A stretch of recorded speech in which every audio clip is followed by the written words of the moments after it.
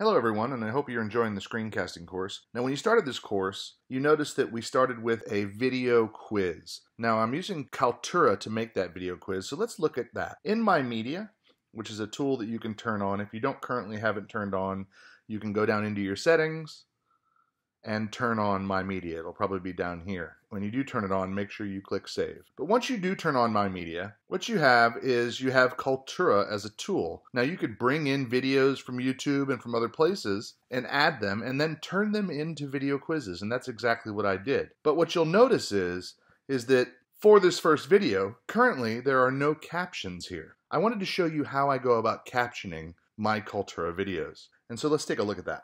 If you are using My Media to record or to store your videos, you could actually request captions for a video in My Media. Simply click on the video itself, and what you're going to have is you'll have different choices you can make. For example, over here you have actions, and one of the things you could do is order captions. Now, these captions aren't going to be perfect, and it'll vary depending on how thick of an accent you may or may not have, but when you order the captions, that's it. You order the captions, and the computer will try to auto caption for you. I prefer YouTube's tool. What you're looking at here is my YouTube channel. Now, as I mentioned, I like using YouTube for captioning, basically because YouTube gets a lot of practice at it. And so I log into my account and I see all my videos, and I can go in and I can edit the captioning. Now, what YouTube does is YouTube's going to automatically caption for me. And I like YouTube's captioner. It actually does a really good job of captioning my voice. And one of the nice features it does is that right here, where this says Actions, I can download the SRT file. Now you notice right here it says Captions SRT file. So now I can go back to My Media,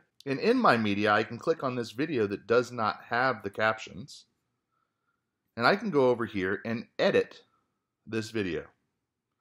One of the choices in My Media is to add captions, but it's going to look for a captions file, and so I need to upload the captions file.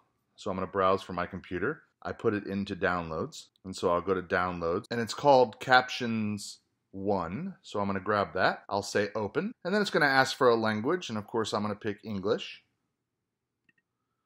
And then I'll say captions, I'll give it a label here, and I'll say save. And as soon as I've done that, it's actually loaded up the captions right there, and now my Kaltura video has captions. So when I go to give the quiz to you guys, you'll be able to see the captions. And that's how I did it.